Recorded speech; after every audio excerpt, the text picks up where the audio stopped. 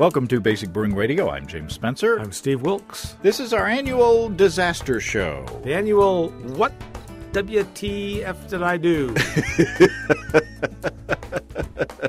What the firkin did I do this time? Right. So this is, if you are a beginning home brewer, this is not the first podcast that you want to listen to in this show, because this is a show about the things that can go wrong. And you should probably listen to all the other shows first and then listen to this show to get tips. Because if you listen to this show, you might get discouraged. You might think that you're going to destroy your house every time you brew or alienate your significant other, and that's usually not the case. Usually not. I'm on my fourth wife. This week. So Steve and I, every year, we get together and we solicit homebrewers to send in their homebrewing disaster stories from the previous year, and we get together with the brew hauler people, yes, the manufacturers of these wonderful things that you strap on your carboy, and they put handles on your carboy so that you don't drop them. That's right. I have several because they are, I think they're required equipment. They're very handy. If you have glass carboys, indeed. Even I guess if you had a plastic carboy, you might need these as well. But when glass carboys get wet and you're cleaning them, they get slippery, and you can drop them, as people might have done. I'm not going to spoil anything. Don't give it away. But anyway, you need a brew hauler. If you don't know what they are, Google them. And go find them at your local homebrew store or online. And the Brew Hauler people have sponsored this year's show again. They have contributed 10 brew haulers to give out as prizes. So we'll select our favorite 10 and give them brew haulers. And then I will contribute 10 Brewer's Logbook, or not 10, 5 Brewer's Logbooks and 5 special bottle openers, our basic brewing bottle openers, as prizes as well. So that will make 5. 5 bottle openers, 5 Brewer's Logbooks, 10 brew haulers. Other than that, what have the Romans done for us? Well, I mean, there's the roads. There's the roads. And they brought peace. But other than that, and the sewage. So we should say that Steve and I, as I think is the holiday tradition now, we have just recorded our video year-end extra that we will put on the app, the Basic Brewing app, and we will also email it out to people who have contributed into the Basic Brewing tip jar. So if you go to basicbrewing.com/support and contribute to the tip jar, you'll get an email with a link to this year's special extra that I'm not going to put it on YouTube. I'm not going to put it out there on the general podcast feed. It's only for those with the app and those who have contributed to the tip jar. And I think that's only fair. Yeah. That we give above and beyond to the people who have given above and beyond. And what did we do this year? What? What did we do this year? It's been so long ago. What did we make this year for the thing? We made cabbage rolls with Cajun boudin sausages. So it's like a pork and rice sausage, and actually leftover turducken that we had for my birthday dinner. But it's like, what do you do with leftovers? Well, you make sausage, and so we kind of made a new sausage out of all that. And you just got to get the episode and watch it. That's right. We did. We used some of my homemade sauerkraut, which you've seen on the video podcast, how to make that, and we used some of my gooseberry Saison, let's call it, that you're going to see in a future episode of Basic Brewing Video in the recipe as well. And we drank a coffee stout from Mother's Brewing Company up in Springfield, Missouri. So we had a lot of fun. There was a big old blooper in the middle of it that I kept in because it was just too darn funny. So stay tuned for that. Yeah, so anyway, that's enough. We have a beer. Our friend Lester from I believe it's Nutley, New Jersey, sent us a care package of a lot of good stuff. And part of it was 2 homebrews. He sent some commercial beers as well from Flying Fish Brewery and Captain Lawrence. He sent a Captain Lawrence Kolsch and some other beers that some of the, like the Flying Fish IPA doesn't. It's gone. I'm sorry, Steve. I couldn't help myself. These things happen. So anyway, Lester in New Jersey sent us this wonderful care package just to say thank you for the podcast, which is awesome. And one of the beers is a 100% Brett Saison, which was, it says, best of show in a competition. So why don't you pour? I'll do that. While I start reading. There are a ton of letters. A ton? So prepare yourself. This may be a long one. That's what she said. Thank you. Thank you. It was all I could do not to say that, and then I had to say it. Well, I was anticipating your saying that. Now, So this is the 100% Brett beer. That's all we know is that's what it is. Cheers. Cheers.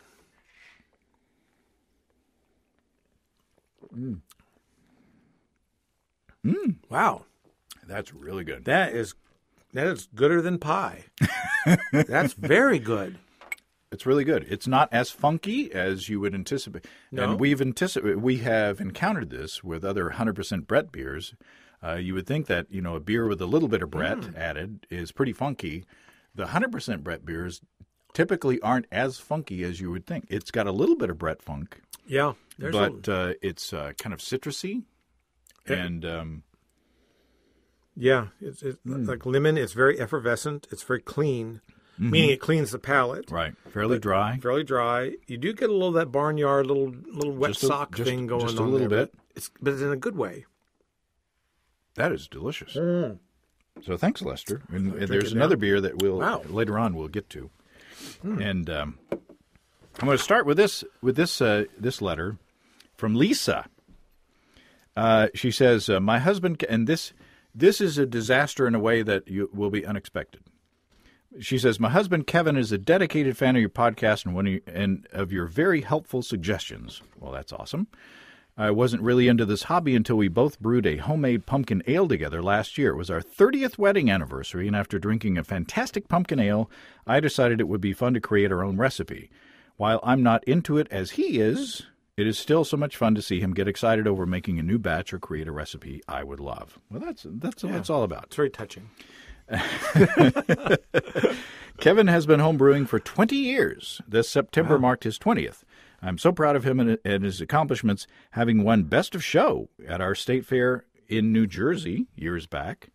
I believe in large part his confidence is gaining due to the show that you and Steve have created. Well, that's very nice of her to say that. Recently, on a long trip, he replayed one of the podcasts, forced her to listen to it, in other words, and I must confess I really enjoyed it, as I love to cook, so now I get it. As to the fascination with my husband's love of beer and brewing, he is fascinated with the chemistry. And she says, "I was hoping you could give my hubby and my best friend Kevin a shout-out on November 19th, as it is our 31st anniversary." So now you see the disaster. She sent me this wonderful email, and then I put it in the wrong folder. I put it in the disaster folder. So here it is. A belated happy anniversary, Lisa and Kevin. So there you go. I apologize. That's the disaster. The disaster is I was clumsy and stupid and put the kind email in the wrong folder. And I'm sure she was hating me up until this point because I didn't, as promised, I said that I would read the email, and I misplaced it. So anyway, and I don't want to make it a practice. I don't want to mention everybody's birthday or anniversary. No. I'm not Willard Scott, for crying out loud. But anyway. You could be. I could be if I keep drinking and eating the way I do. All right. Okay, here we go. Into the disasters. And some of these are sent, earlier in the year because people have a disaster, and while it's fresh on their minds, they send it in. That's right. So this is from Luke in Syracuse, New York. It says, "'Twas the night before brew day. I assembled a list of what was needed and checked it twice. A mash tun, hot liquor tank, boil kettle, mash spoon, burner, water, refractometer, hops are in the fridge, milled grain from the store." They didn't look very milled. And a keg to transport wort. After being happy and sure that I had everything ready to go, I packed it next to the door so that I would not forget any more. As the night rest assured that I was ready, I fell asleep. I woke the next day excited to brew with a friend for the very first time. This has never happened, so there was a skip to my step. I loaded the car. I even packed my wife, and we brought our little kid. We took off to our friend's house, and we arrived. We came to a skid. This is an untraditional rhyming scheme here. It is. I unloaded the car, excited to brew, and I ran through the list and realized I left the hops in the fridge. Our wives came to the rescue and said, "We'll go to the store to buy the hops you need, and we'll be off and back in a dash." With a sigh of relief, we got going on our first partial mash. After we finished, we started on the all-grain and followed the step to make a nice brew. My first pale ale will be very nice. We will be able to enjoy this session as we can have it more than twice. Because the day was cold, I thought, let's do a decoction mash to keep our temperatures right. I added enough water to be able to do a full boil. As I checked the gravity with 4 gallons in the pot, I said, "Oh no, I've already overshot." I was over my original gravity and still had to boil. I had 3 gallons when we finished and said, "This isn't nice. This is naughty at best." What a disaster I have of what I should. Someday I'll have to get this process mastered. As I look back, I remembered that the grains looked like they were not crushed or cracked very well. I asked Santa for a grain masher. Next time I brew, I will be the one to do all the grain mashing. So there you go. Well, that's a right jolly old problem.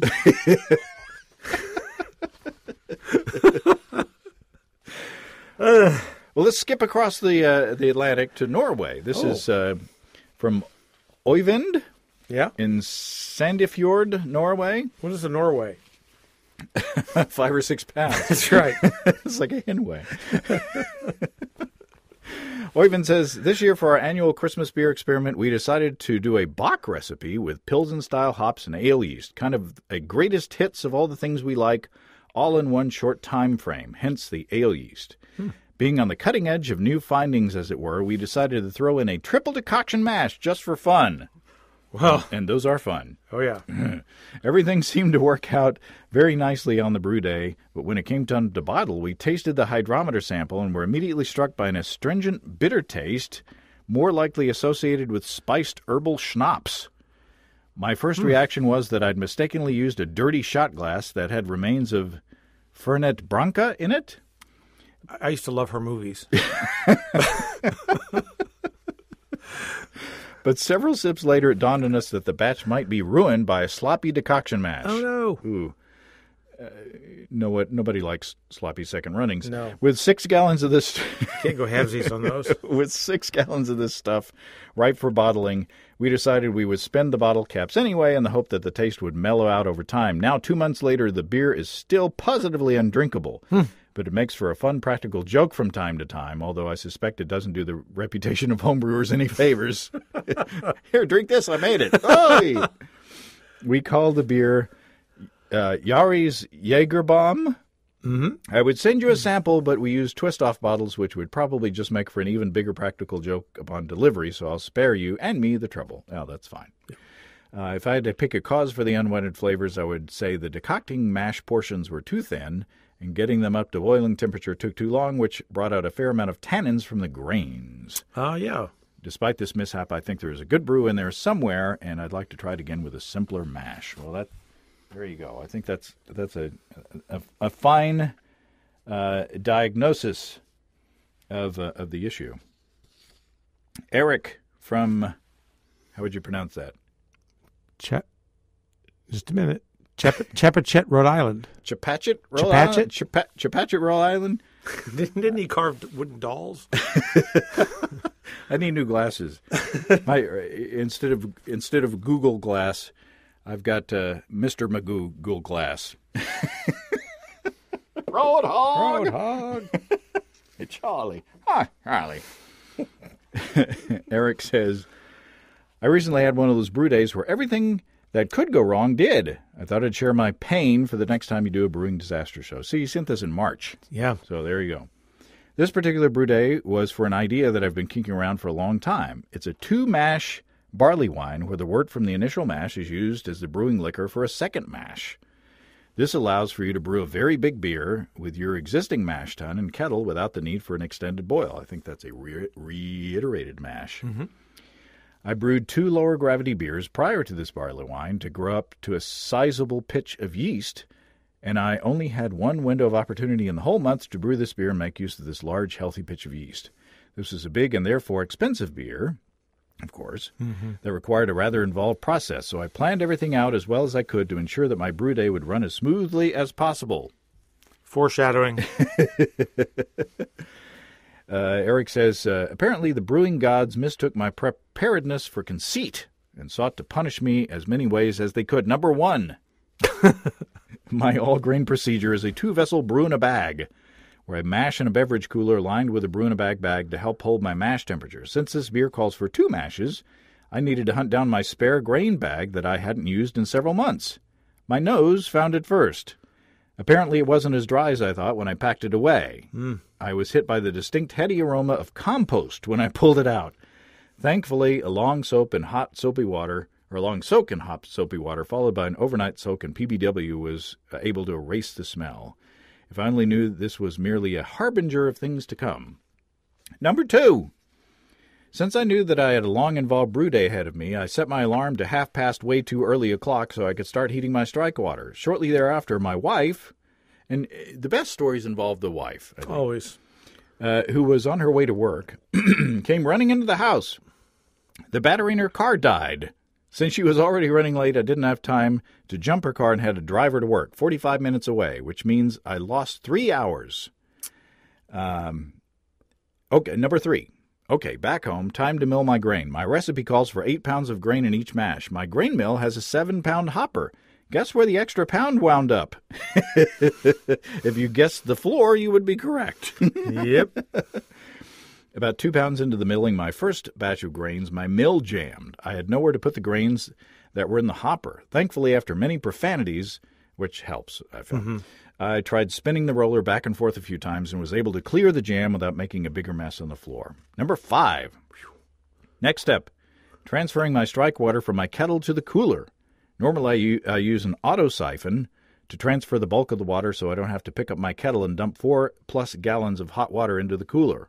Although I realize that the auto siphon is not intended for hot water, I've never had an issue at my normal strike temps.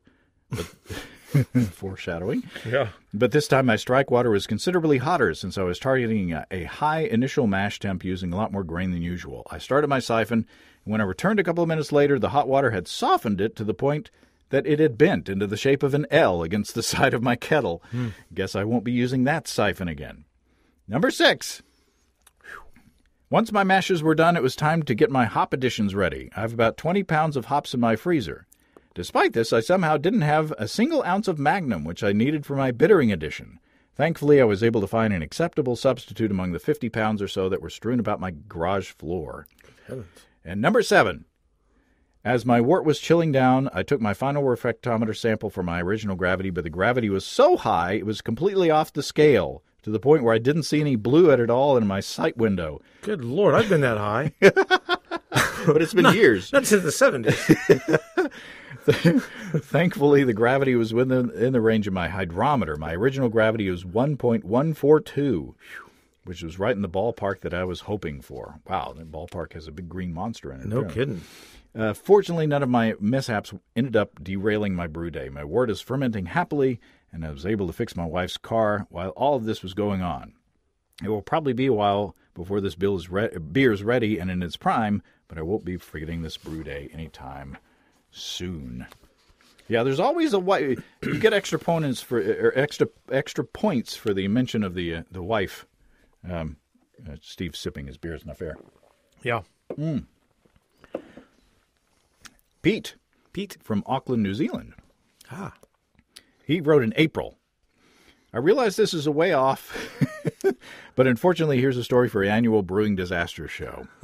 Ironically, I had only just finished listening to your most recent Brewing Disasters podcast and was feeling pretty smug about not having experienced a major brewing disaster in the 2 years I've been brewing.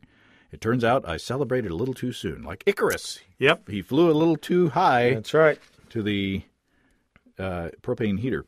I had the opportunity to complete a reasonably quick brew day and was excited at having finally got my hands on some Amarillo, as it is rare as hen's teeth here in New Zealand.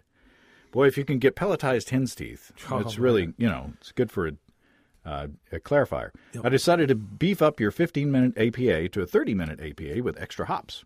The brew day went perfectly, with all the numbers being hit and the hop additions were smelling awesome. I chilled my wort, but due to the temperature here at the moment, couldn't get my wort below 25 degrees Celsius or 77 Fahrenheit. So I decided to put my fermenter in the beer fridge to chill the last 5 degrees to 20 C or 68 F before pitching my yeast. I didn't completely empty the fridge of other items, some beer and wine bottles and the CO2 bottle, and had to wedge the fermenter in, giving the fridge door a little shove to make sure it closed properly.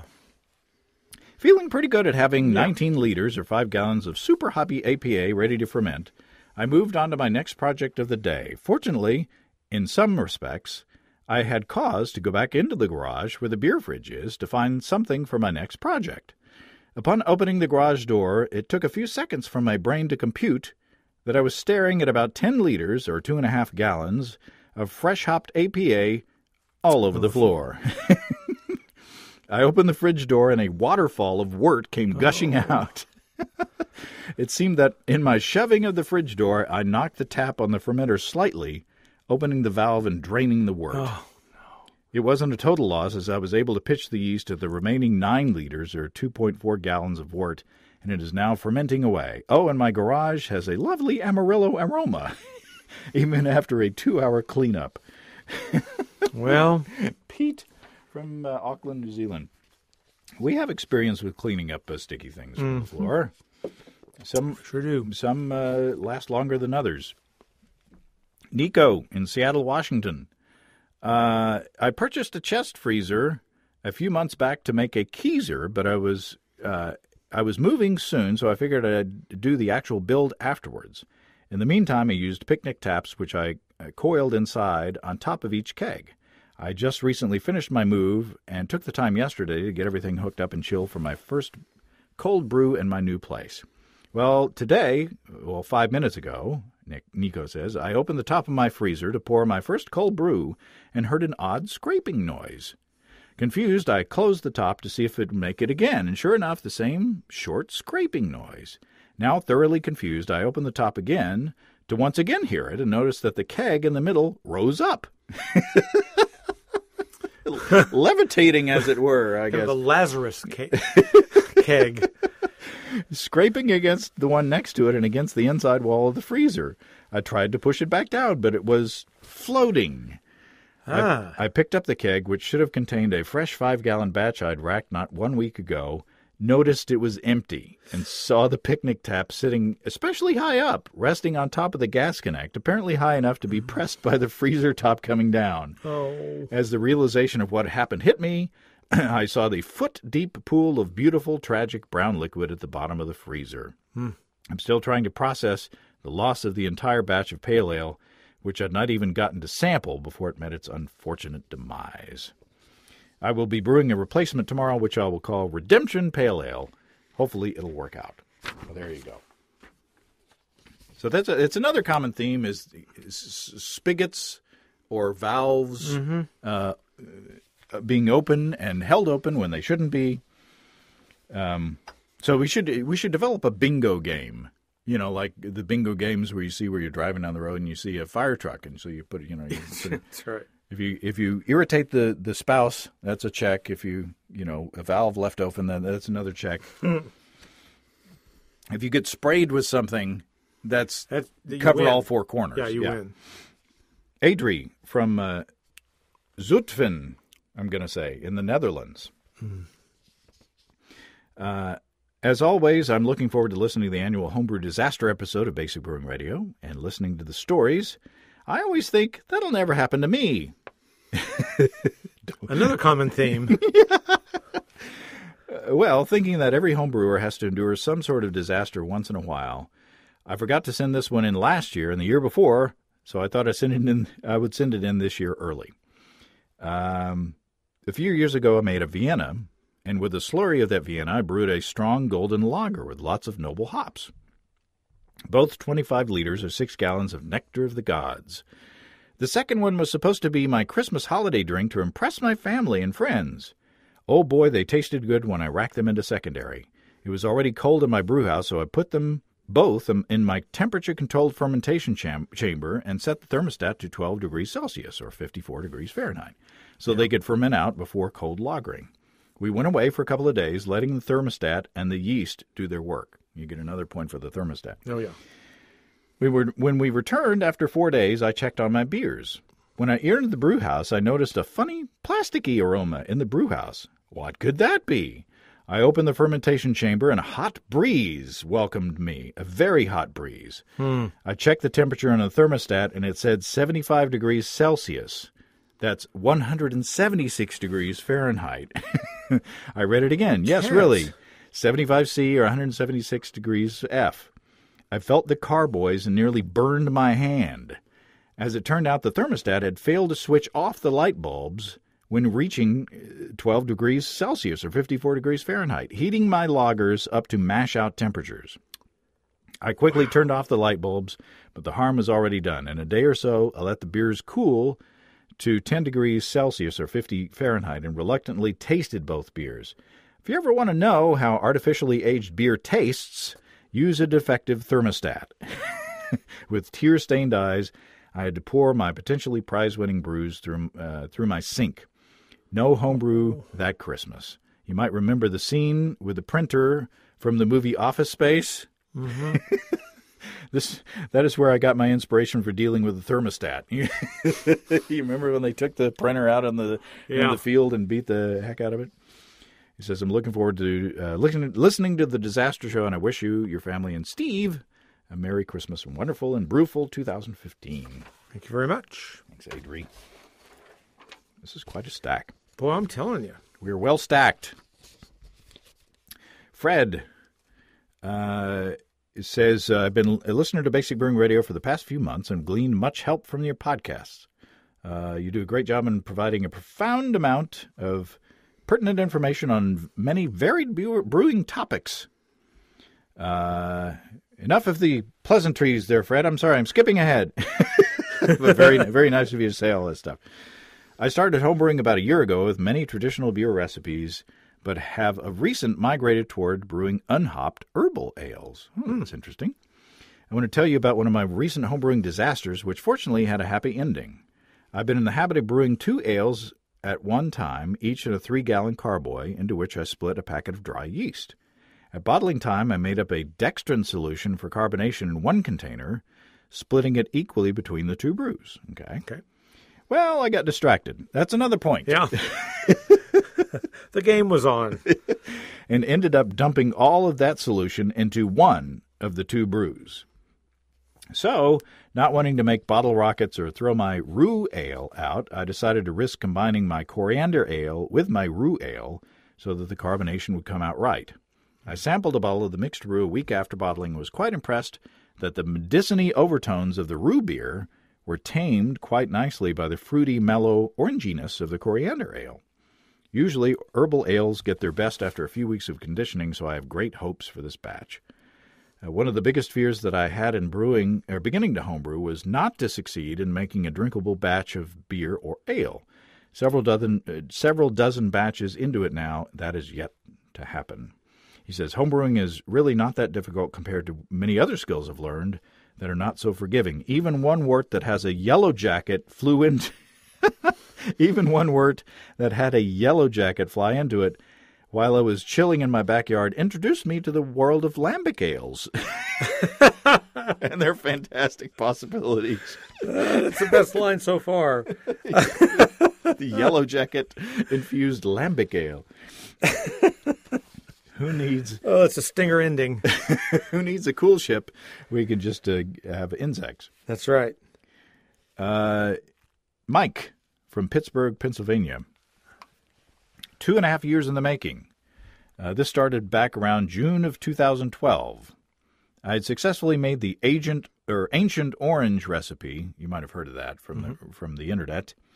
In 2 1-gallon containers. So naturally, I wanted to step up the game. I bought a 5-gallon fermenter and carboy and all the tools needed for a large batch. The day started out well enough. Got the honey warm enough to pour, equipment was clean, and I was ready to go. It was worth noting that my wife was pregnant with her first child. Uh-oh. More on this later. Your wife with the pregnant and the child and the, oh boy, that's 6 or 7 points right there. So with everything ready, I began the process of adding the water to the bucket fermenter. I had the honey warmed up and, okay. He's talking about his wife or the honey. If the honey's warmed up, what are you doing? Messing around with this beer. I don't get it. Good point. Okay. Next, I had my oranges ready to be sliced and dumped into the bucket. Cinnamon sticks and cloves following closely behind. And finally, grabbed the raisins that are the yeast nutrient / tannin for the recipe. Wait, raisins? Well, I forgot those. I guess I can still pitch yeast and throw them in tomorrow. A few hours won't hurt. Now, with everything, sans raisins.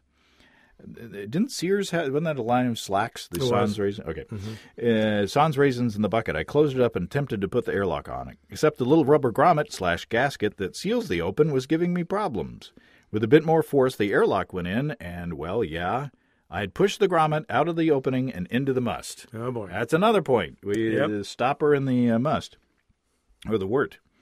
To retrieve the little rubber gasket, I thought I could use a slotted serving spoon to sift through the must and fish out the little guy. Unfortunately, I was unsuccessful. Next idea was to just grab him out, but I didn't want to get my hand in contact with the must, so I decided to use a garbage bag, sanitize it, and use it as a large glove.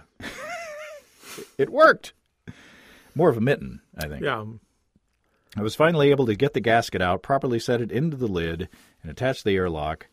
Okay, so you overcome that.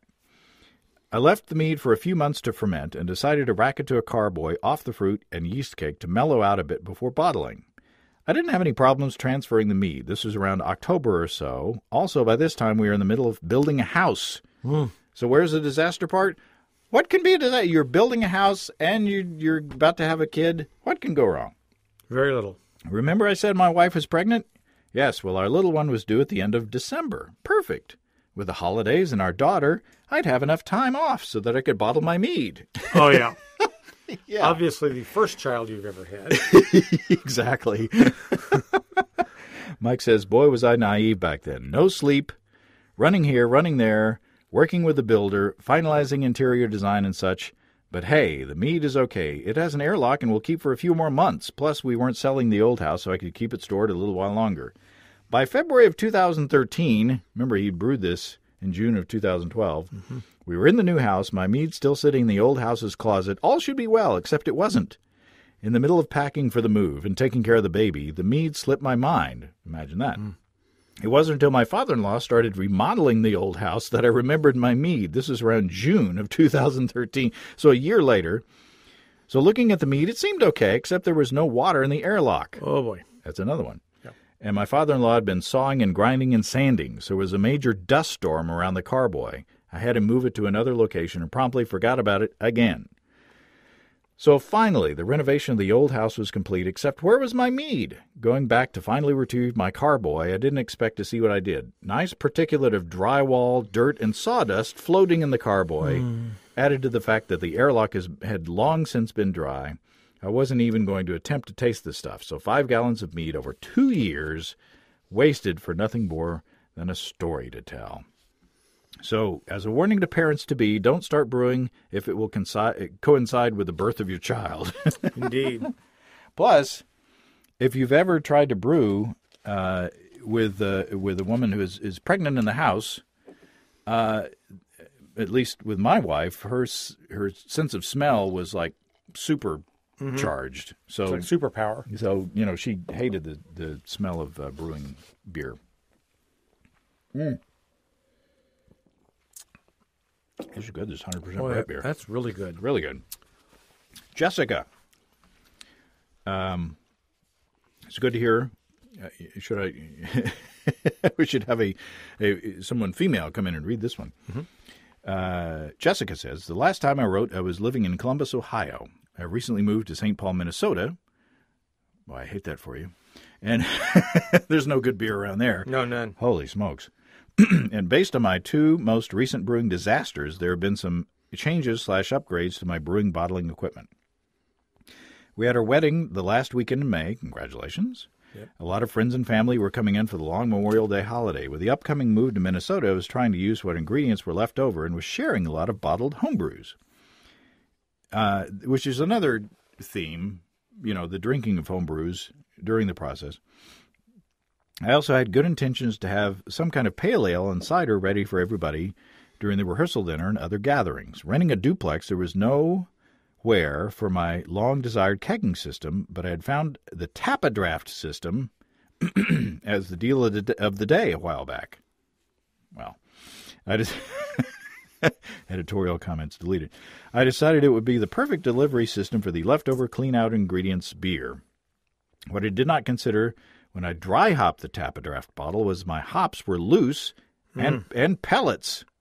I will never make that mistake again. The result was a delicious beer that could not be dispensed through the insanely clogged liquid line that was submerged in hop matter. The worst part that once taking the dispenser out of the bottle, the hops dispersed throughout the bottle and made what we were calling a thin milkshake consistency. The beer that could possibly have been salvaged ended up being dumped because of the honeymoon move, etc. This is a 2-parter. Whoa.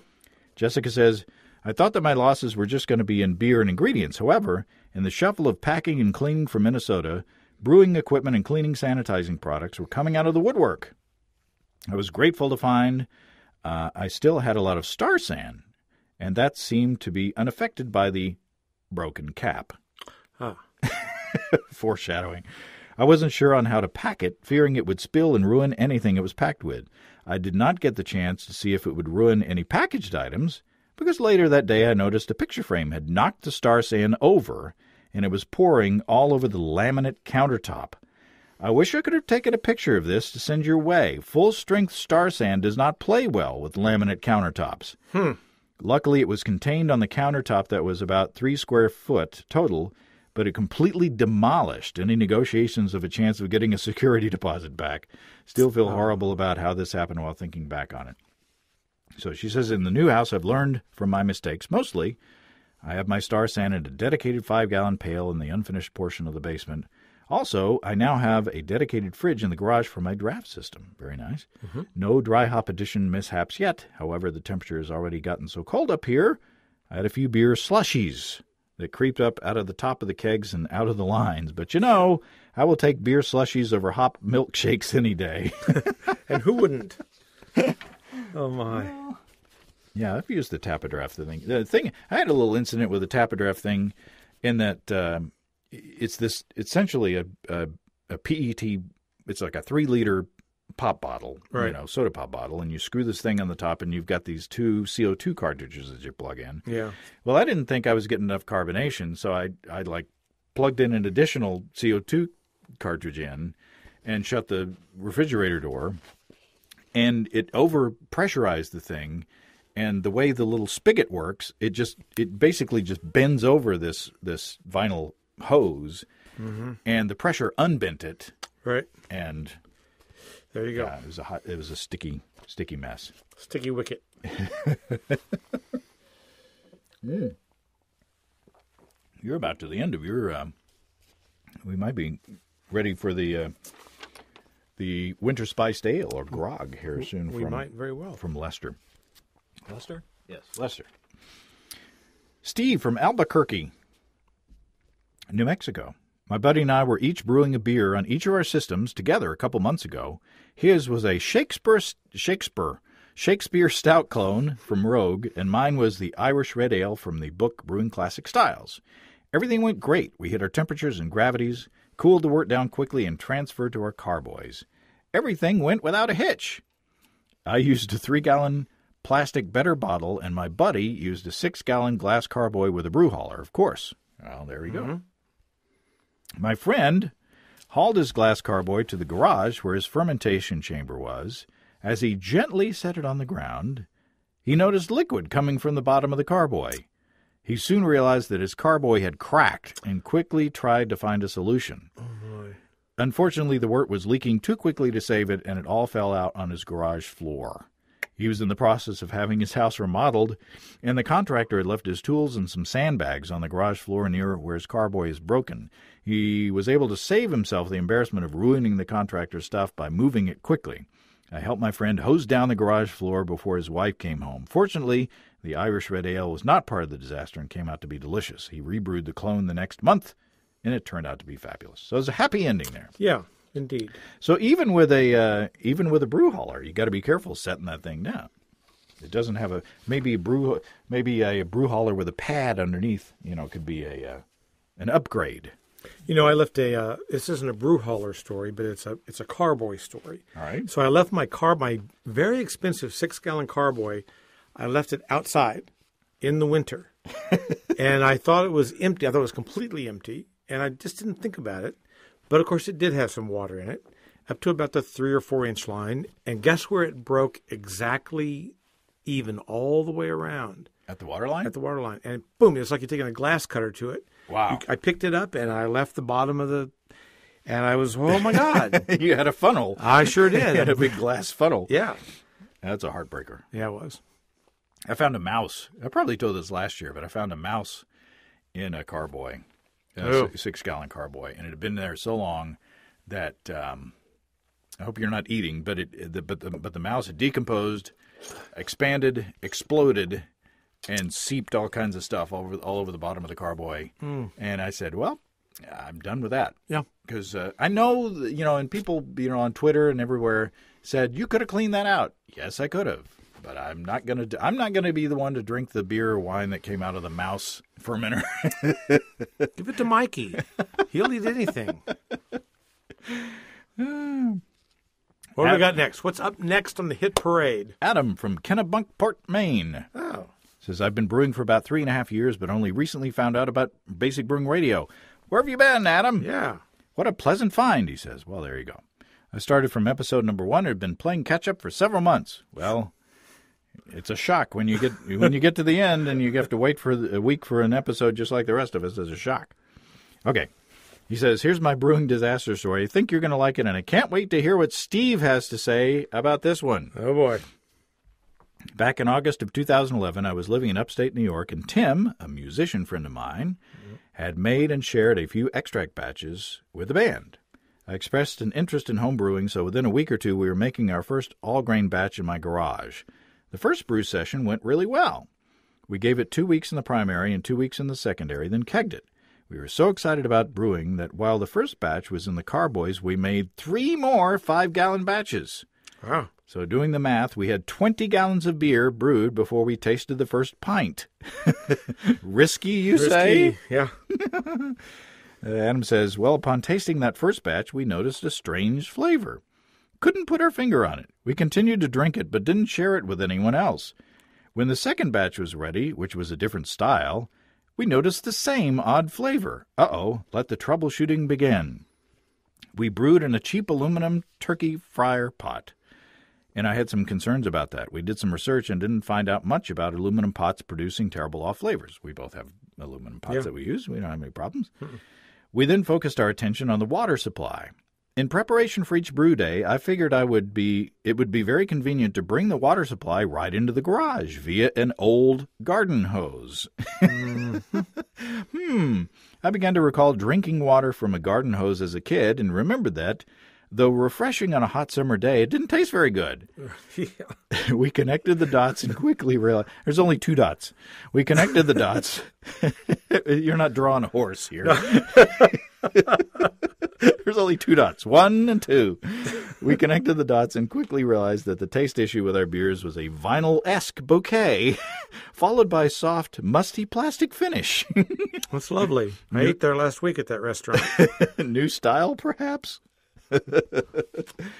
In true homebrewer fashion, we didn't dump 1 ounce of any of the 4 batches produced with the hose water.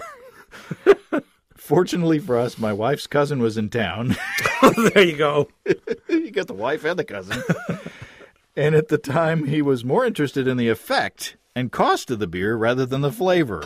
That's the cousin you need. Yeah. Each day around 5 p.m., he announced the phrase, "Let's get hosed."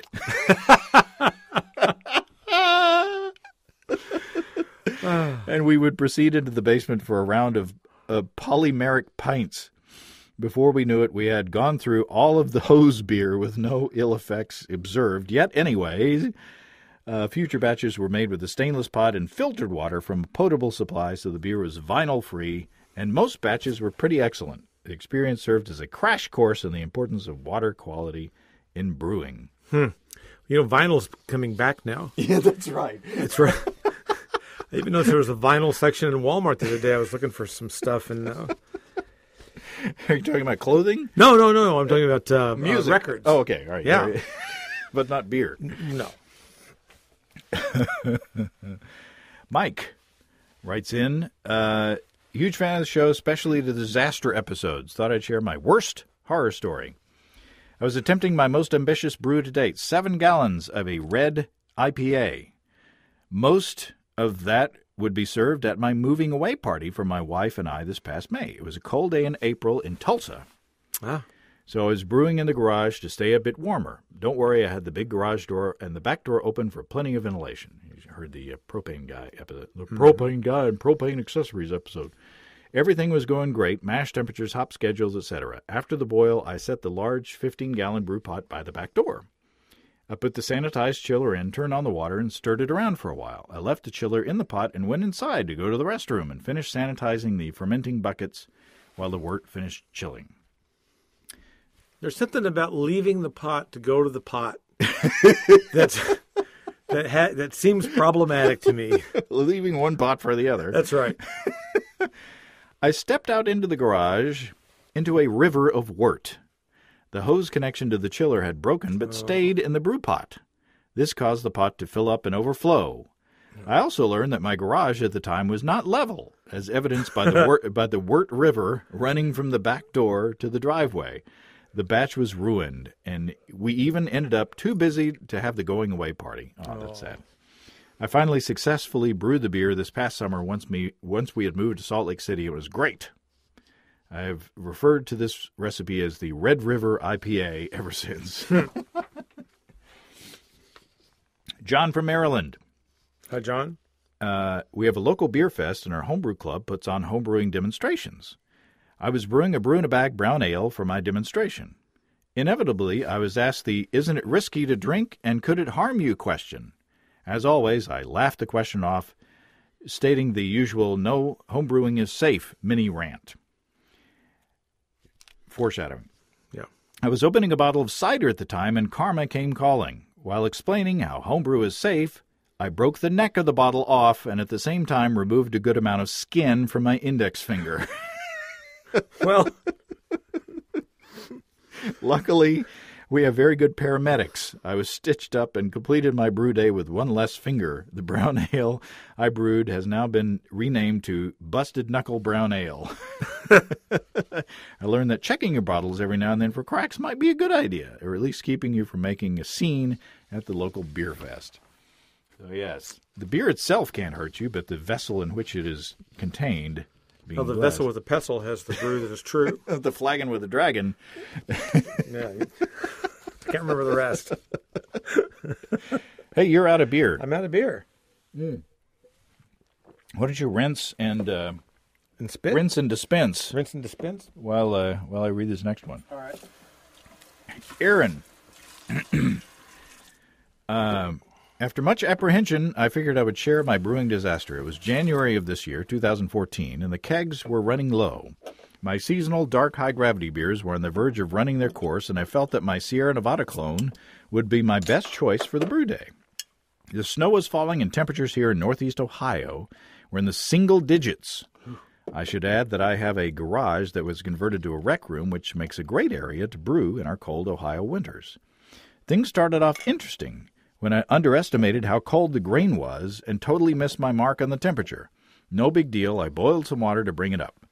Fast forward, and the boil was going great. My brewing area was nice and warm from the burner, and all was well.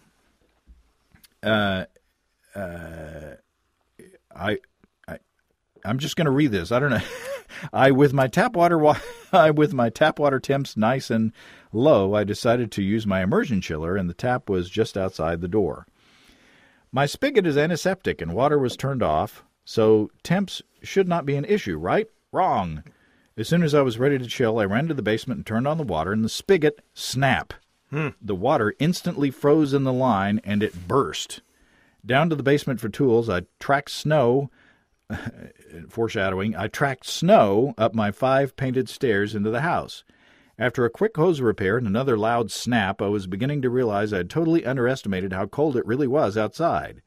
I should also mention that I brew 10 gallons at a time, and getting my wort to boil allowed me to have multiple homebrews. And yes, I know the dangers of this. There he goes, another tick on the thing. After warming the lines and burning my spigot with a propane torch, the wort was chilling rather quickly, just about cool enough to transfer it to my buckets. And what do I see? My shiny, unopened bags of pellet hops sitting on the table. Oh, no. In an infuriated panic mode, I restarted the burner, added the hops, and poured another homebrew. Relax, I thought to myself. These things happen. 2 a.m. I love this writing style. It's like James Joyce. Name this beer Ulysses. After writing a few expletives in my logbook, I think we should put a field for that, I walked into the house to check on my tired and unimpressed wife sleeping on the couch. The wife, she's another tick there. Upon returning to my brew station, my transition down the wet painted stairs went a whole lot faster than planned. My feet were about as high as my head from the second stair, putting me horizontal about 4 feet above the staircase. The landing didn't go very well either, with my kidney absorbing most of the fall in the corner of the bottom step. Bruised, battered, and tired, I finished my law firm. Bruised, battered, and tired? Yeah, they're not very good. They specialize in car wrecks.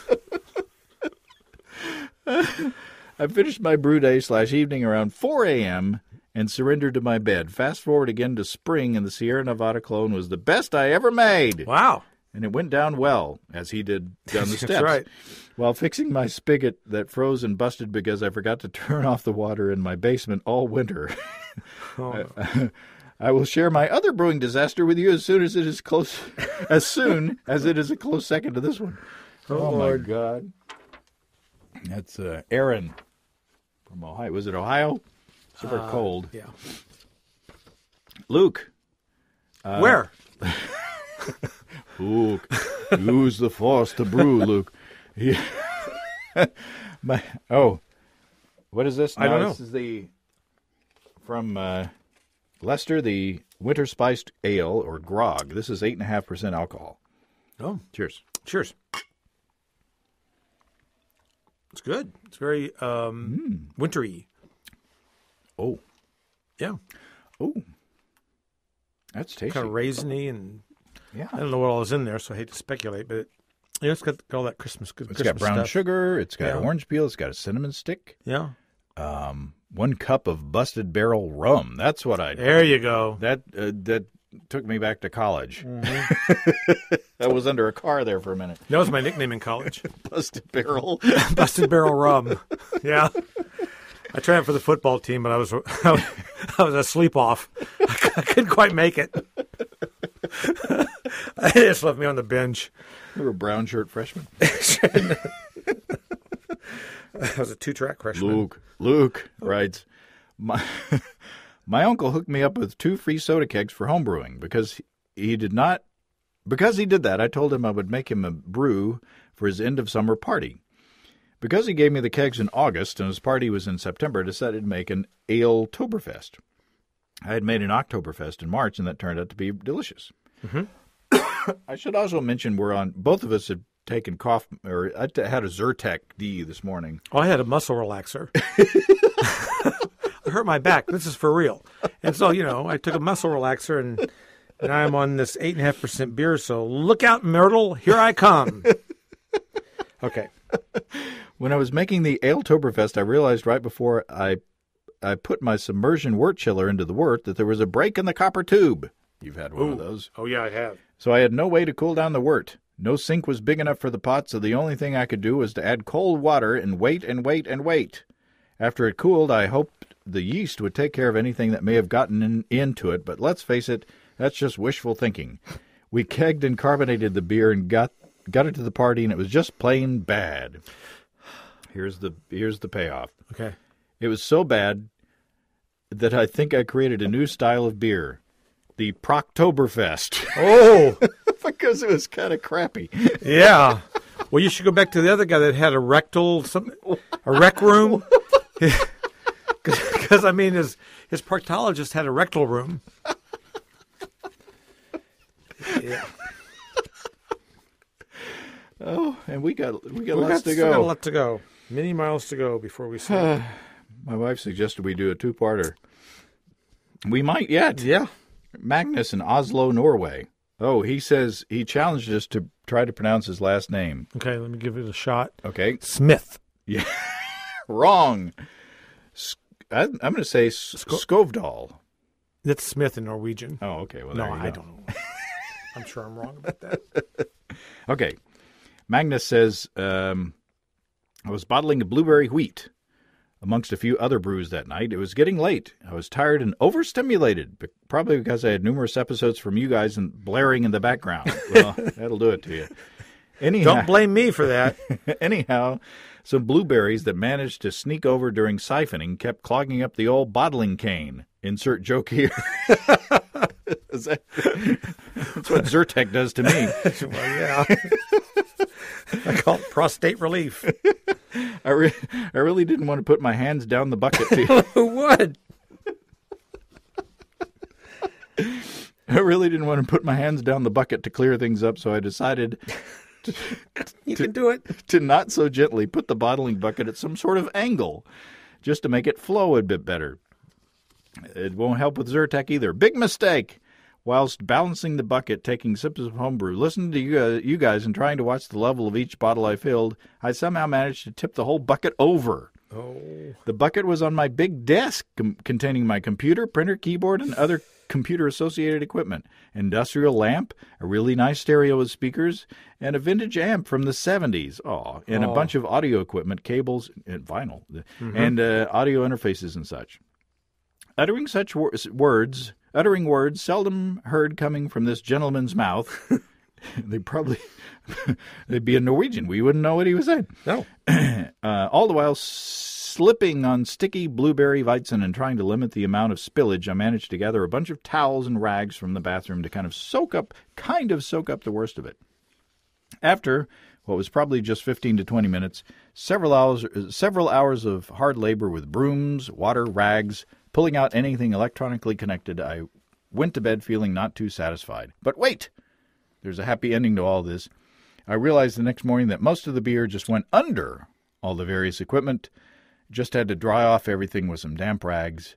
Okay, the desk, all the equipment, and the floor stayed sticky for a couple weeks. But That'll happen. But no real harm done in the end. Well, nobody wants harm done in the end. No. Which brings back the old bottling cane.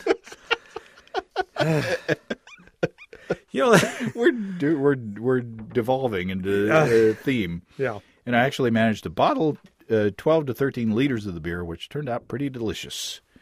There you go. Brian, here's a quick version of mine. Was hosting a group brew at my place. I had a stuck sparge and a 120-pound grain bill. Not cool. Blickman drain tube became dislodged. It's better than a grope brew. You can get arrested for those. So we had to empty part of the tun, then put my hand, with winter gloves on, in a grain bag to act as a giant glove to get it put back in. So it was a grope brew. That's right, literally. This was after one of the people in the group brew tossed their grains into the hot liquor tank thinking it was the mash tun. Oh.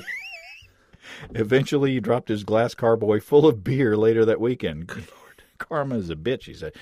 He needed a brew hauler. Yeah. It was a cold day, took a while to boil because of the wind, used cornhole boards as windscreen. I'm not going there. I'm not going there. It's too easy. Almost set my pants on fire. Then mine got hit with Brett. It was an Oktoberfest when the airlock went dry while I was on vacation. See, never leave the beer. Finally decided to serve it in a firkin. Ended up being a great beer. Sure it did. I can give you the long version if you want. That's what he said. That's what he said. That's plenty. That's a plenty. Ron from Springfield, Missouri. We had a beer from there today. That's right, we did. Ooh, speaking of beer. Let's all go to the lobby. Boy, this may be the longest show ever. Ron from Springfield, Missouri. I have a chest freezer, which has been adapted to work as my lagering chest through the addition of a temperature controller. Had some house guests who were interested in seeing my brewing setup around that time. So I showed them my brew room, which doubles as our laundry room. I have a refrigerator which has 3 taps in the door because there's room inside for 3 corny kegs. I try to have beers in the pipeline so that whenever I've got some beers in the pipeline right now. So that waiting for early release. But the Zyrtec. But whenever I have a keg to run dry, I have something ready to refill the empty keg. So at the time in question, I had 3 glass carboys chilling happily in the aforementioned chest freezer with the temperature set at 38 degrees. This is another tick on the thing. Mm-hmm. Well, when the house guests wanted to have a tour of the brewery, I happily showed them all parts of the operation. Well, it's been a long time since I showed everybody all the parts in the operation, including opening the chest freezer and proudly showing off the 15 gallons of aging beer. Well, at some point during all this effort, I managed to unknowingly drag the temperature probe out of the freezer and letting it dangle in the room air. This went unnoticed until a few weeks later, I was brewing another beer and set the fermentation carboy atop the chest freezer and happened to look at the display on the temperature controller, which read 61 degrees. My heart sank. I knew immediately what was going on. After a 2-second investigation, I found the temperature probe hanging out in the room air. I opened the chest freezer to find 3 shattered carboys and 15 gallons of slush in the bottom of the freezer. Checked the actual temperature in the freezer, and it was a chilly 16 degrees. That's Fahrenheit, which would be colder, about 10 below on the Celsius thingy. So I had a job to do. Turned off the freezer, opened the door, and let it warm up. Then had to carefully remove the shards of glass, the ice balls. You don't want to get those. No, that's almost as bad as dough balls. Or Mary's sauerkraut balls. The ice balls that remained inside the glass and threw them out into the yard to thaw, and then spent a lot of time mopping up the beer, a mixture of 3 different brews that had all commingled in the bottom of the freezer. I had to go buy 3 new glass carboys and learn from this experience. I now take extra care to make certain the temperature probe is, in fact, hanging in the depths of the freezer and that it is reading what I expect it to read. Good heavens. Wow. Yeah, it's a mess. Break. This is real life. So I tweeted a picture of you, reading. Yes. And I'm getting brewing disasters on Twitter. And so then I tweeted out, "Send me your brewing disasters via Twitter. We're recording now." Oh God! Now, but we don't have to read any of them. but it's just, I mean, this is closing the social media loop. You realize I'm not going to edit that out, right? I do. You're teasing people on Twitter. You're a Twitter tease. I'm a Twitter tease. Well, Joe from Kannapolis, North Carolina. My disaster story does not happen on Brew Day. Brew Day actually went well, as I could have hoped. It was a party gal brew. My first runnings were a barley wine that I've now mailed out as gifts for the holiday. Original gravity 1100. Final gravity 1010. Ooh, holy smokes. Yeah, no kidding. My second runnings had a future in the keg to be enjoyed at home. Had 6 gallons into the fermenter. Original gravity 1048. I was very happy with the brew day. The next morning, a quick glance as I left for work left me even happier as both airlocks were bubbling aggressively. That week was a very busy work week, and I never had the opportunity to check on it. Sunday, I brewed. Saturday was the realization of disaster. My son has moved out, so his room now is a guest room / fermentation room. My son is a senior in high school. Yeah. My primary fermenters are 12-gallon plastic buckets that have drilled holes near the bottom for ball valves. As I walked into the room, I felt the wet, squishy carpet in between my toes. Panicked, I turn on the lights to see barley wine okay. But my second runnings, which was at the 6-gallon mark on Sunday, was now at the 2-gallon mark. Oh, boy. As quickly as I could, I sanitized bottles, heated priming sugar, and bottled only 17 beers. Turns out I created a small tear in the bucket at the hole when I installed a ball valve. My wife is very supportive of the hobby, but I had to shampoo the carpet 5 times over the next 7 days to keep it that way. Oh, my gosh. It took just as long to get rid of all the fruit flies and smell. Whew. You had to... Well, we've told your mopping the must story of our mead making adventure. We must mop the bus. We must mop the floor. Yeah. We get in trouble. Our friend Avi from Iceland. Reykjavik? Just wanted to ask. Killed them both. Killed them both. That's good. Okay. Wrecked him, Jimmy. Okay. Well, I thought I killed him. It's okay. That's a joke from junior high. Yeah. Okay. Somebody out there has heard that joke. Yeah. Okay. As we've covered on your show, AV says, my system is electric brew in a bag, a single vessel recirculated system. It served me very well and was getting very comfortable. As I might have gotten a bit too comfortable with it last summer when I woke up one morning to brew. I have a PID controller to set the temperature, and a thermocouple is located in a T connection in front of the spigot. I'm already lost. Which means I need to run the pump and recirculate while I heat the strike water. On this particular day, I did what I often do, filled up my brew pot, got the pump going, turned on the automatic heating, and went inside to have my morning coffee. Again, don't leave the beer. Don't leave the beer. The coffee was very nice. But this is about the last thing that day that wasn't horrible. About 20 minutes later, I went up to my garage and turned on the recording studio/brewery. I should preface what comes next by saying that I spent a lot of time renovating my garage. It's got laminate flooring, electric heat in the floors. It's my working and hobby space. So I walk out there, and the hose for the recirculation has come loose. Yeah.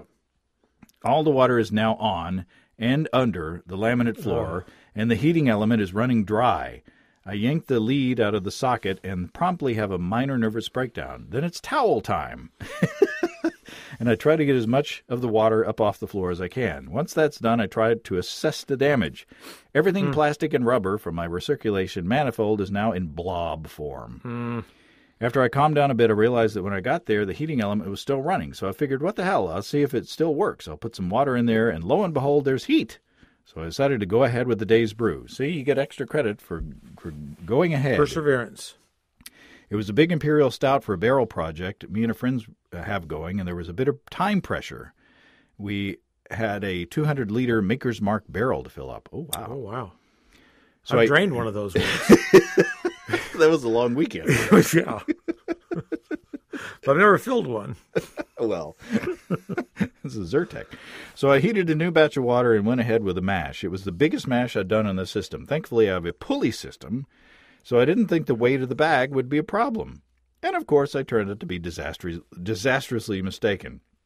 As I began to try to pull the bag, the pulley came down from the ceiling, dropping the bag heavily onto the pot and splattering me with hot wort. Oh. I looked frantically and couldn't find our electric drill. Turned out my wife thought the best place to store it would be an old suitcase in the storeroom. Wait.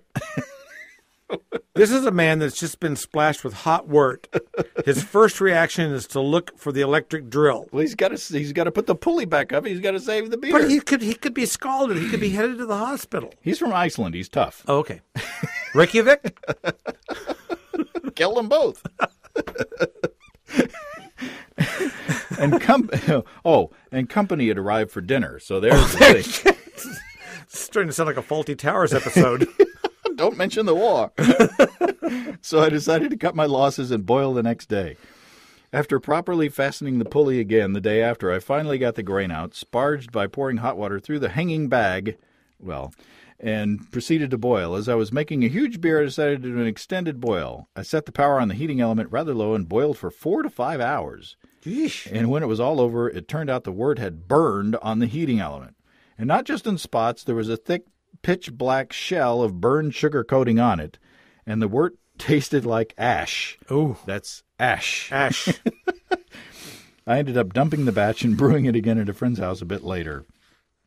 And he sent a follow-up. He said, he said, I forgot the ending. The next brewing session after I replaced everything went really well. Then, as I was cleaning up, I dropped my brew pot to the floor. I have a 12-volt pump that's attached directly to the spigot, and it snapped off. Oh my God! So there you go. You got. I've got some live Twitter disasters. Do you want to read two those? of them. While I have two. It's drink. Yes. Jim Smith tweets in that he had a quick disconnect hose break the first time he used it on a new brew system, spilling hot wort all over his new brew house. Much sadness, big mess. I like these tweets because it's 140 characters exactly. or less. Yeah, Jim Ferrier says that he forgot to send one in this year. ! Reykjavik. I caught myself. He caught himself on fire. Oh my God! He says, "Don't wear jorts." No, what? It says jorts. Jorts. What's a jort? I think it's a short. But it's got to be something jort. Else. Nope. Gym shorts? The answer is moops. I'm sorry. On brew day, and no bear was lost. You got to Google jorts. I don't know what a jort is. Well, that's what the Google is for. You have the world at your fingertips. Okay. Oh, that's what she said. Our friend Noam from Israel, we met Noam at the conference, had lunch at a sushi bar. Probably more than you need to know. Yep. Okay, Noam says, here's my most recent brewing disaster. I have a 100-liter oak barrel that has a sour Solera running in it for about a year now. It's not disastrous at all. I have drawn out 20 liters 6 months in, and recently racked out another 10 liters about 12 months into the project. As this barrel is never emptied and cleaned, I'm afraid that a big yeast sediment is collecting at the bottom. And so I tried to get out my auto siphon all the way to the very bottom and draw out some of the yeast. I used a piece of tubing as an extension. Well, who hasn't? Yeah. Duh. Well, it fell off in the barrel. So now I have a Solera project with a piece of plastic tubing at the bottom of the barrel. Disastrous, isn't it? Oh. Well, it's not so disastrous. No. Those yeast will enjoy playing in and around that. That's right. It's like tubing. Or stubing. I would like to tell you, Captain Stubing. I looked up jorts. Did you? I did. Only I used Google Maps. I found out that I hit the wrong button, but I found out that there's a Jortslunda in Sweden, there's a Jortsku River in Georgia, and Jortsler on Crew Road in the United Kingdom. Well, there you so go. Just so you know. Don't brew there or you'll catch on fire. Or in Jortsu Oi in Finland. That's what you say when you catch on fire. Jortsu Oi! Chris from Peterborough, Ontario, Canada. We're so international. Mm-hmm. I had my 5-liter starter on my stir plate, my wife's office, on Christmas Eve. There's your first mistake. There's a mistake, yeah. Family were here, and we were having a good time. Then I heard this crashing sound from upstairs, like a chair falling over. I thought that one of our grandkids fell off a bed or something like that. My wife said there's nobody up there. Ooh. I then knew what it was. Yep. My 5-liter starter, that 5 liters is a big starter. Yeah, no kidding. Fell off the stir plate and was all over the office floor. The flask didn't break, but what a mess. I used a dozen towels to clean it up, plus cleaning it with Pine Sol, product placement, to get the smell out of the room. This was my Pilsner yeast, too, White Labs 940. I'm now going to make a wooden box to surround the stir plate, so no matter what happens, it won't go anywhere. So this is Chris from Peterborough, Ontario, Canada. I blame Santa Claus. Christmas Eve, you hear some from my wife's office. I heard arose such a clatter. I went up the stairs to see what was the matter. Ants. John from Jericho, Vermont says ants. I know where this is going. Remember the thing from Sprockets? Ants. I thought it's Andalusian dog all over again. I thought I'd share my homebrew disaster. It started when I invited my buddy over to show him how to brew. Well, there's your first mistake. Yeah. Just send him one of our DVDs. I brewed a couple of batches, and I was feeling pretty confident in showing my friend how to brew a batch of beer while my wife was away shopping. Again. 2 points. The beer was supposed to be a high-gravity stout at around 9% ABV. Everything was going fine until we added the hops to the wort. He was sitting at the table about 12 feet away, and he asked me a question. As soon as I turned to answer his question, the boil-over was everywhere. So it's his friend's fault. It covered my whole element stove and all over the sides as well. It took us about an hour to clean up and then return to finish the boil. The rest of the brew day went as well as expected up until a couple weeks later. I came to the kitchen one morning to find a whole nest of ants on the side of my stove, on the side of the stove that my friend had cleaned. Sure enough, after I pulled the stove out of the countertop, I saw he never cleaned the counterside to where the stove sits next to. It took me about a month to completely eradicate the ants, and a bit of money my wife and I invested in it. To this day, she has no idea why the ants were in the house, and glad she doesn't listen to Basic Brewing. We can arrange that, and for a small fee. For a small fee, we won't tell your wife to listen to. So it's all his friend's fault. His friend said something. He turned to answer his friend. The boil-over happened, and then his friend didn't clean the stove. What do you think of red china? It's great on a yellow tablecloth. I don't know. Mr. Non Sequitur. Russ from Portland, Oregon. Yep. No good beer up there. No, none. We said sarcastically. There's tons of great beer up there, of course. Okay. It was a balmy July day, and my brew partner Scott and I were in his backyard where we normally brew in our 3-keggle system. Everything was chugging along. Water came up to strike temperature, dough'd in right on the numbers, and the mash was in progress. We don't have the best insulation, just 2 wraps of foil over bubble wrap insulation, so we lost a degree or two and turned the burner on low. Temperature came back as normal, and I turned the heat off. In case you're wondering, as everyone has their regular brew day tasks, mine for some reason is never to adjust that burner. Perfect time to grab another beer, I think. There you go. There you go. As Scott heads off to work on something else. I should see if we're losing temp again. Yikes! The temperature is 180 degrees Fahrenheit. 82.2 C. Apparently, the regulator sticks when you turn it off, and you have to be certain that it pops off and shuts off. Who knew? I screamed for Scott. Great Scott! But he was still working. All right, he was in the bathroom. Well, and it was not going to be fast help. I'm on my own. Must cool down wort fast. I look around for something to use to chill wort. Chill, no ideas. Aha, the hose! Since I didn't want to soak the whole garage, in one Herculean move, I scooped the full mash tun, 10 gallons, off the burner and down the grass to a few feet outside. I then proceed to hit the outside of the keggle with the summer groundwater. Yep, not really helping.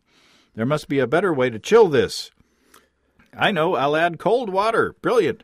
I turned the hose into the mash tun, adding who knows how much at what and who knows what temp, and stirring like mad. That did it. 140 degrees Fahrenheit, 60 degrees Celsius. Oops! Not quite the 152 degrees Fahrenheit or 66.7 degrees C that we were shooting for. Scott came back outside and helped me pick the tun back up to the burner, and we got to the temp and mashed for about an hour and a half, but the wort and final beer had a starchiness to it that was just not really nearly as good as this beer can be. We'd made it before and have since with much better results. I do appreciate the fact that although he did ask, he never chided me too hard about why I didn't just grab the immersion chiller to get the temperature down. Yeah, I wish I'd thought of that. Yeah. That's Russ up in Portland. Grant's from Birmingham, as they would say in England, Birmingham, Alabama. We say Birmingham, Alabama. Grant, and he wanted to share his brewing disaster for the upcoming Brewing Disasters podcast.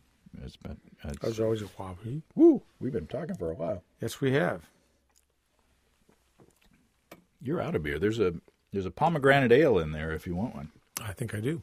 In the fridge. Okay. My fiancée likes strawberry beers, so last spring I decided to brew one for her. I brewed the base beer and let it ferment for about a week. Then went to the local farmer's market and brought some strawberries. Strawberries had just come in season, and the ones I bought were extremely flavorful. Still, I'd read that strawberries don't contribute much flavor to beer, so I decided to add them in great quantity. All told, about 8 pounds of strawberries went into my 5-gallon batch of beer. Wow. I chopped up the strawberries and froze them overnight. I then stuffed the strawberries into a muslin grain bag, added them to a 5-gallon carboy. Can you imagine? Let's think about that. 8 pounds of strawberries in a muslin bag going through the neck of a 5-gallon carboy. That's dedication. Yeah, I'm telling you. And racked my fermented base beer on top. Within a day, the remaining yeast in the beer started to vigorously ferment the sugars in the strawberries. I became worried that there was not enough headspace in the carboy to accommodate the fermentation, but for the next few days, everything seemed fine. Then, disaster struck. One morning before I left for work, I went to check on the carboy. There was a lot of foam surrounding the strawberries, but there was no airlock activity. Confused, Yeah. I removed the airlock and noticed that a piece of the grain bag containing the strawberries had pushed itself up through the opening where the airlock was inserted. Apparently, it was blocking CO2 from escaping. God, this thing didn't blow up on him, did it? Shh. No spoilers. I took a racking cane and pushed the strawberry bag back into the carboy in a gusher of... down into the beer. As soon as I pushed the strawberries down, a bunch of CO2 came out of suspension, and beer exploded through the top of the carboy in a gusher of pink foam. It sprayed all over my clothes and all over the carpet. Needless to say, I was late for work that day. I managed to salvage... Why'd you say it? It's my old editing class. Needless to say. Needless to say, don't say it. I managed to salvage most of the beer, and it turned out pretty good. However, I'm left to wonder what would have happened if I'd not removed the strawberry bag obstruction that day. I think it's entirely possible that I could have had a carboy bomb on my hands. Yes. God almighty. It could, yes. Yeah, I mean, I really thought that. Yeah, could have. Yes.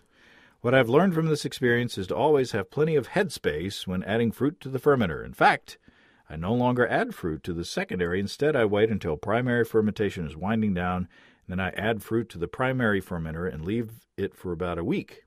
I conduct primary fermentations in plastic buckets with plenty of headspace, so there's little chance of similar disaster striking.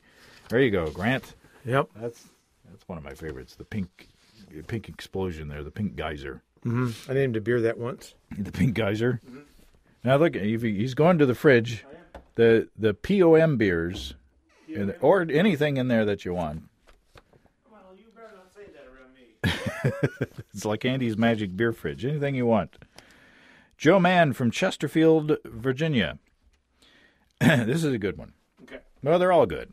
But what's that? What's that say? It's a POM. Oh, it's a pomegranate. Yeah. Pomegranate beer. Yeah, we've had that on the video podcast. Yeah. And I think it's gotten much more tasty over time. Where the yeast and the pomegranate, it's real tasty. Okay. Joe says, I've been a home brewer going on 4 years, and this year was my epic-sode brewing disaster. Epic-sode. I always listen to Brewing Disasters with the hope that I myself can avoid such painful things. Well, I guess it is inevitable that it was my turn. In my defense, I would say this came at the end of a 12-hour day of cleaning equipment and bottling previous brews. Oh, Lord. What does this tell you? Don't brew tired. Right.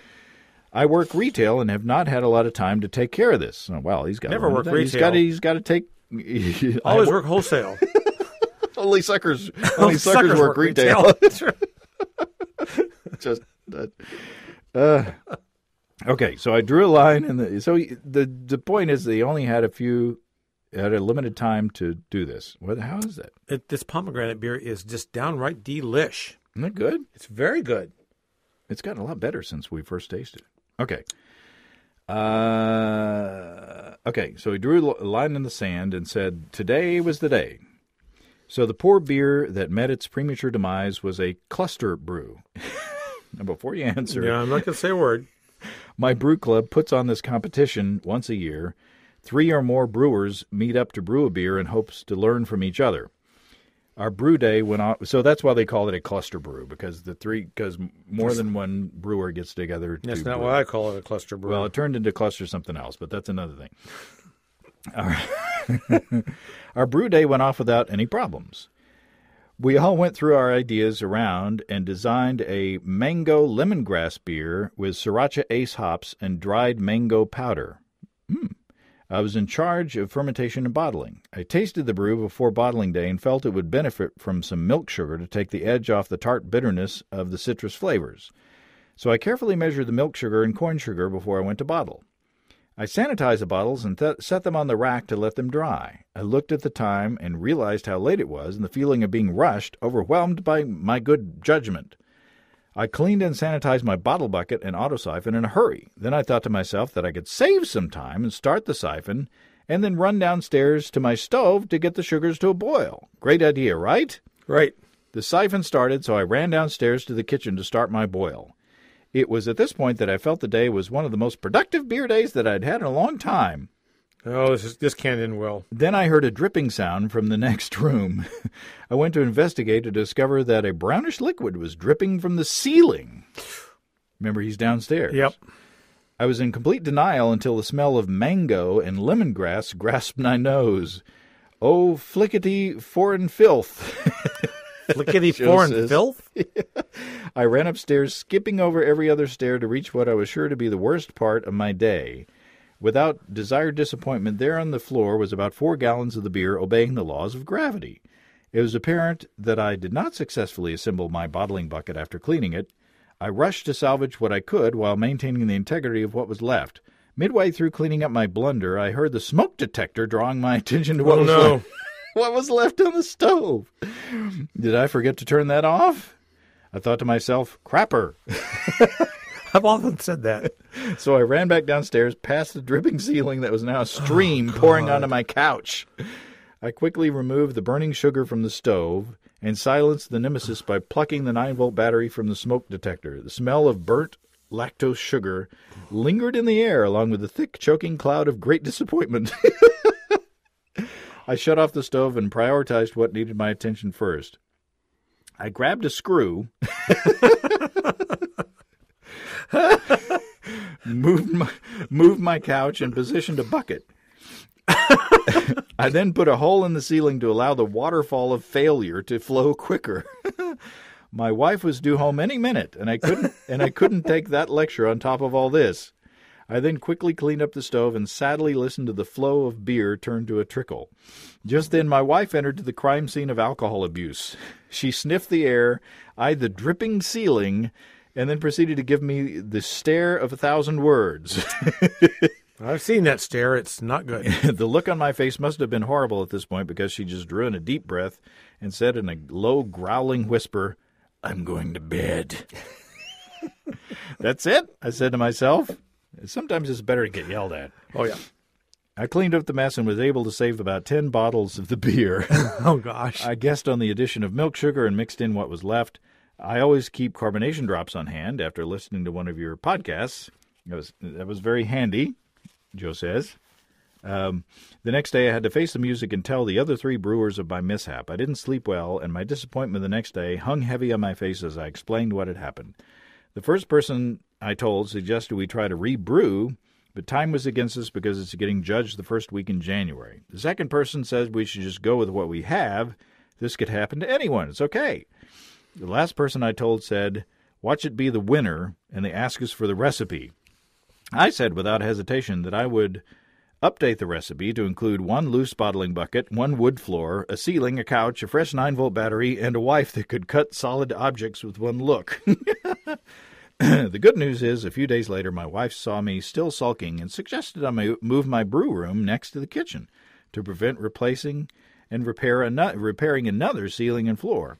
I was excited about moving to a bigger room until reality hit. I hadn't replaced the ceiling or floor. She wants me to strap on that tool belt and get busy. And that doesn't sound like the fun way of it. So Joe from Chesterfield, Joe Mann from Chesterfield, Virginia. That's right. And now I have in my hand the final story. There's none. There are no other stories than this one. The final story. All right. This looks like a novel. It is novel. It's just in a bigger font. Okay.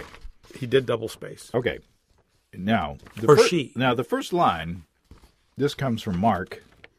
up around the Seattle area.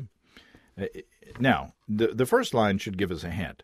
Okay. The first line says, "I'm a colleague of Zott O'Connor up here in Washington." That's it. I'm gone. I'm out of here.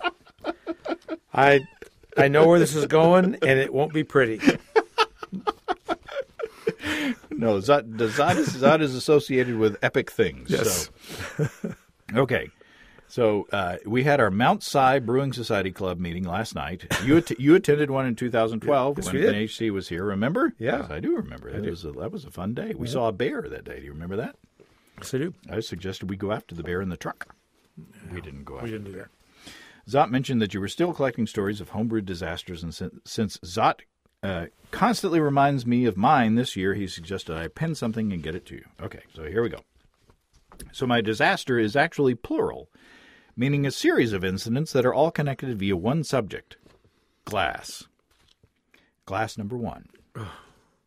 The first thing that happened to me was somewhat unrelated to brewing, but I feel it left bad juju in my garage, and so I begin there.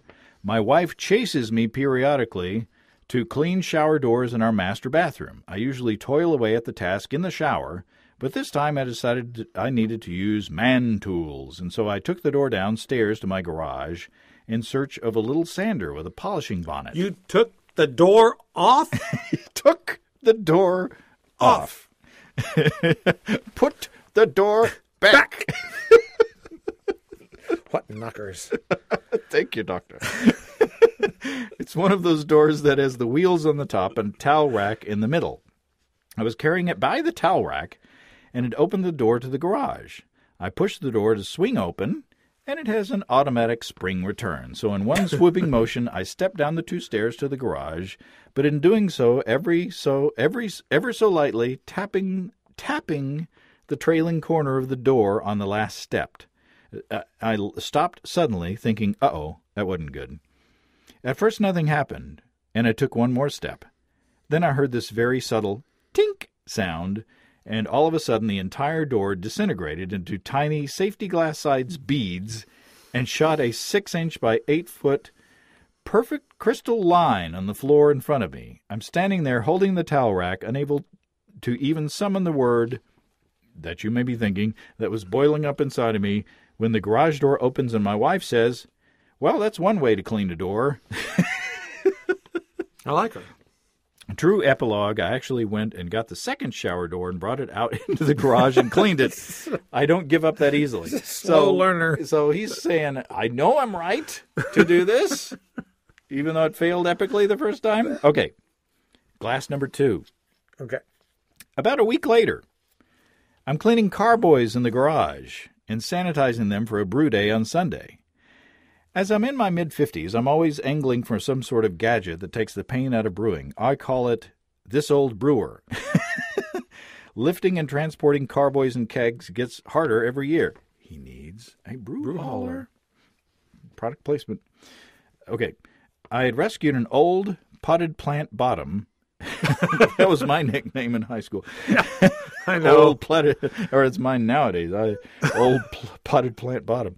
With roll-around casters from the garage, or the garbage, earlier that week, dumpster diving my own trash, and feeling rather smug about my idea was using the plant tray to roll my carboys around the garage. Well, of course, as I'm rolling a 6-gallon carboy full of star sand over the expansion crack in the floor, I don't want to go there either. one of the wheels catches on a piece of stone. Oh. The carboy tips off the tray and hits the floor. Instantaneously, there is a tidal wave of sanitizer spreading out in all directions. Again, the F-bomb when I realized that the spot of the foul was exactly where the shower door shattered. Hence the juju connection above. Yeah. Glass number 3. Okay. That very Sunday, still in the garage, I had just finished chilling a 10-gallon batch of IPA and had racked it onto 2 carboys. My process at the time was to use an old doormat to lay the carboys on their sides with a solid bung in the end. and to roll them or shake them to aerate them prior to pitching. I had done the first of 2 and had just lifted the second carboy onto the mat. I started to put it down on its bottom edge when the entire thing literally breaks in half. Oh, gosh. The lower half wobbles upright with about 1.5 gallons still in the bottom, but the rest of the beer spreads out all around me and heads for the driveway. I'm in shock that this is now the third piece of glass that has failed me. Being the cheap SOB that I am, I have to admit that I took the 1.5 gallons and worried about my and worried about any stray glass shards, poured it through a tight mesh steel strainer into a 10-gallon glass carboy, and actually rescued at least that much from the half batch. By the way, I bought a 2-micron stone and an O2 tank, and now do my aeration the right way. Finally, glass number 4. He says, the best one, really. Sunday evening. I finished cleaning up the brew day, put all of my equipment back up on the shelf on one wall of the garage. I pulled my Honda Accord back into the garage bay next to the shelf and went to bed. I got up Monday morning, got my gym bag together, and headed out into the car. I paused to put my gym bag in the trunk and then realized with horror that the entire rear window of my Accord was completely shattered. It's one of those moments when your brain races and says things like, holy, something's not right here. Holy, somebody's broken into my car. Wait, he's still in the garage. When I finally stopped long enough to actually look at what was going on, I saw what had happened. When I put my 90-quart mash tun cooler away the night before, I'd put it on top of another cooler, but apparently hadn't dried the bottom or it was not seated correctly. On the end of the mash tun is a ball valve with a large brass nipple. Yeah. I didn't want to go there. Well, the mash tun had fallen overnight, and the brass nipple that was the name of a club around here. The brass nipple? Yeah. It had landed right on the rear window of the car. As I gazed across the rear of the car, I saw the aforementioned mash tun lying between the car and the shelving. Seriously, all within about 8 days. Gosh. Zot still brings up any issue with glass and me basically every club meeting. I wouldn't see Zot doing that. No. I guess I deserve it. So that's Mark up there with Zot in the Seattle area. Well, so that's our stories. Holy smokes. There you go. It's a record. It's the longest show ever. Really? Wow. Yeah, I think so. We set a new record? Yeah. I think it's been fun. Have you had fun? I've had more fun than I can even describe. And I've learned that jorts are shorts cut off from jeans. Worn by hipsters and douchebags. Is that what it says? That's what it says in Urban Dictionary. So now I know something new. Well, I guess during the 70s, I was either a hipster or a douchebag because You were both. I wore plenty of jorts. That's what I'm saying. Cut off jean shorts. That's it. That's a jort. Oh, for crying out loud. Well, thanks again to our sponsor. I hope you've enjoyed this show, and I hope it wasn't too overly long, but hey, I wish I had a nickel for you got nothing better to do, right? That's right. And it's free. And worth every penny. That's right. Well, thanks to everybody who supported us over the. Thanks to everybody who sent in the stories, and Steve and I will have to go through the arduous task of picking out who gets a prize, and you'll get an email if you've gotten a prize. Heck, just being mentioned on the show is a prize enough, right? That's right. And thanks to the Brew Hauler folks for supporting the show, the Disaster Show again. If you don't have a Brew Hauler, if you got glass carboys, you need Brew Haulers. That's for sure. Every one of them. Shoot, I'd hold my bathtub with one of those. Pick it up at both ends. This is not an approved use of the Brew Hauler. Checks will not be cashed. Checks will not be honored. Okay. All right. And thanks to everybody who's stuck with us over the years. This is the end of 2014. This is actually the beginning of 2015 because this is the January 1st show, which I didn't mention at the beginning of the thing. But that's it. This is the freeform version, and it's been great. And thanks to you, Steve, for hanging out. Thank you, James. Another year. Cheers, everybody. Go to our website, basicbrewing.com, and see all our stuff. Yep. And click on our Amazon link on our webpage and help support the show. Absolutely. And we hope that everybody has a fun and prosperous and healthy and disaster-free 2015. No, we need a few disasters. Yeah, well, yeah. Because we got to have. Yeah, we got to have another show next year. Yeah. We just hope you don't get hurt. That's right. Cheers, everybody. Cheers.